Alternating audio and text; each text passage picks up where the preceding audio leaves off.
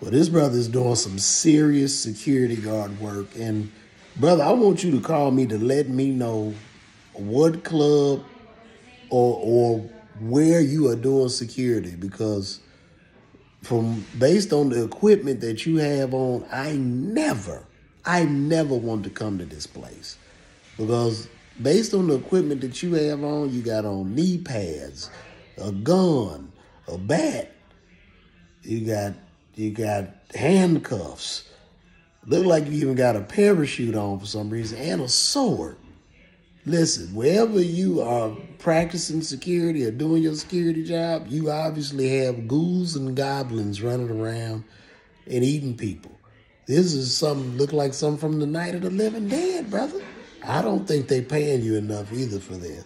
The only thing you are missing is a Ghostbusters backpack. Is the ghost coming too? Like, what is this? Is just too much equipment. How long does it take you to put all this equipment on? And why do you need knee pads, brother? Why do you need knee pads? What are you doing? Do you have a bazooka under your coat and you got to get down on one knee like an old G.I. Joe figure, like an old army man to put the bazooka in, to put a whole grenade in the bazooka? Who are you fighting? Who is stealing out of this Family Dollar you working at? Who do you have? The Taliban working at? What? Who is coming in this store? Because this is just too much. I would hate if you slipped and fall. If you slip and fail and all this stuff goes off, you're going to hurt everybody in the store. Everybody's going to get shot in the store. Call me, brother, because this is just too much. How long does it take you to take everything off?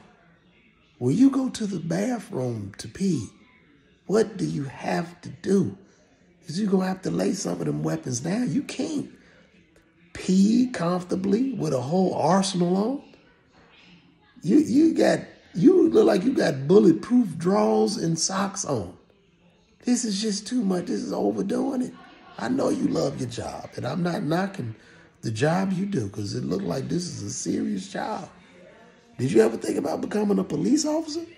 How about taking the police officer test? Because clearly, or how about being a Marine or even a Navy SEAL? Because with all this equipment you got going on, brother, you are ready to really go to war and to battle.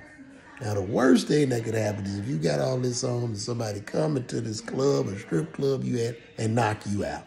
And then all your artillery is just all over the floor. You got on more stuff than Batman, brother. Are you like a superhero?